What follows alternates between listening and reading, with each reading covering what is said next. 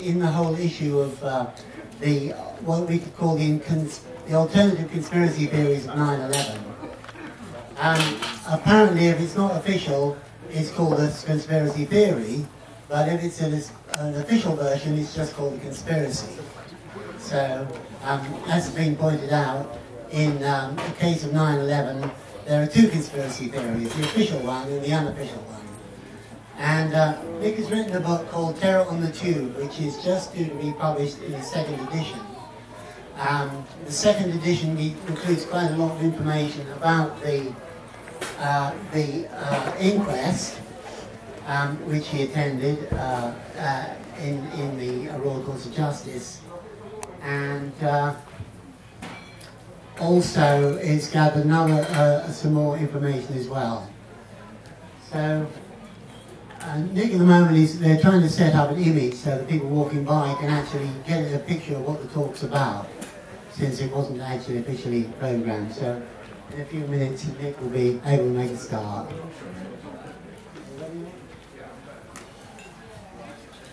So I'd like to hand you over to Nick Kollerstom. He's invited me to add odd comments, so I might be breaking up with a few other comments. In fact, interestingly enough, we both gave the first talk on 7/7 very soon after it happened in the Green Gathering in 2007. Thanks. Okay, welcome everyone, and we're going to review some of the fast-moving developments in what's in a sense the most crucial and decisive act in the new millennium in this country, a massive attack on central London, where it is immediately assumed and we're told that Muslims did it, and the more closely you look at the story, the more it comes apart. The more the official story fails to make sense.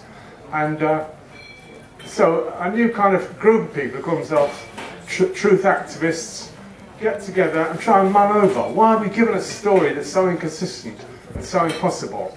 And how come none of the British media will discuss any alternative point of view?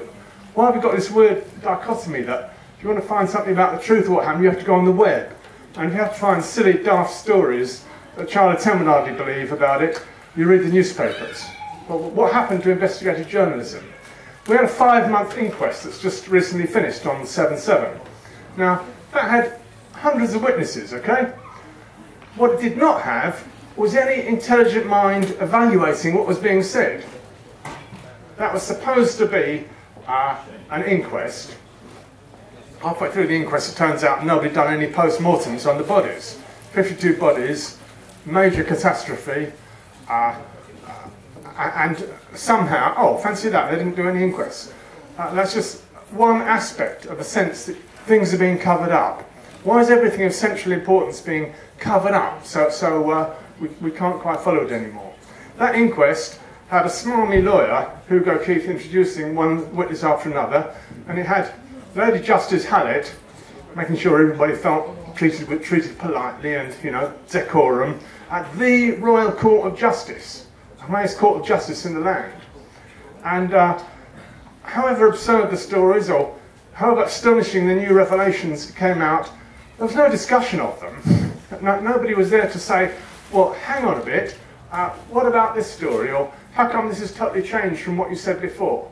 It was just 5 months of a whole lot of information, some of it deceptive. There were untrue witnesses there, but a lot of them were quite genuine witnesses giving their story, and I was commentating all the time on my website, which is the kind of follow-up to my book, Terror on the Tube.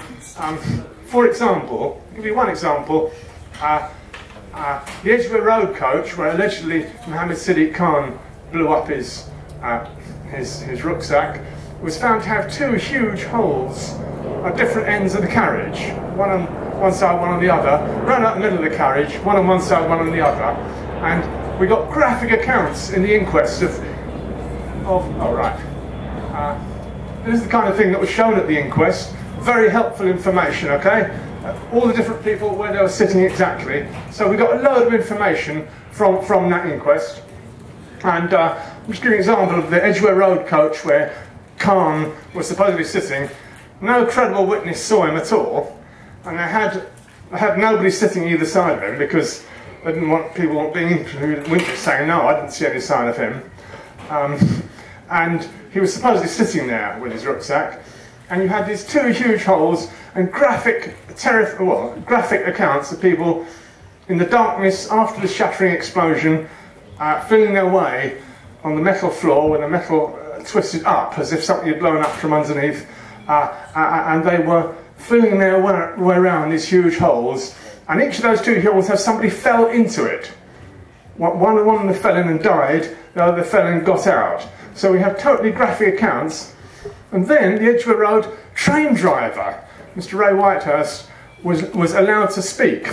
Now, when I researched my book, nobody knew who the Edgware Road train driver was. We couldn't get his identity, so he was carefully guarded, brought to the inquest, and he gave his account. Oh, he walks down through the front coach, all the manhole, it's in the second coach that blew up in Edgware Road, right?